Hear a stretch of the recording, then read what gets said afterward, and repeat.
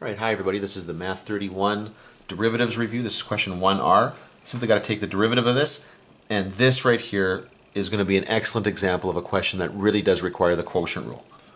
Okay, so now we're going to take the derivative of the numerator, so 2x plus 1 times, and you got to love what you're seeing there, times 2x plus 1 minus x squared plus x minus 2 times the derivative of the denominator, which in this case is simply going to be 2, all over 2x plus 1 squared.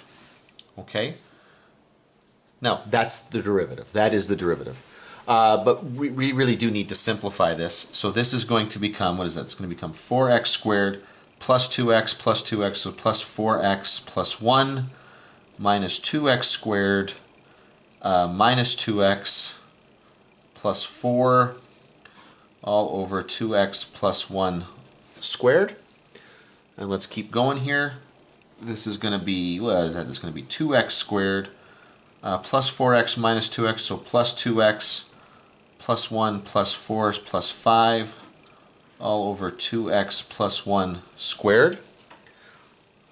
Now, just curious here, can we factor that? Now, when I take a look at this, 2x squared times 5, it's going to be 10x squared. Factors of 10 that differ by 2, not going to happen. That is very likely the simplest that I can express this derivative.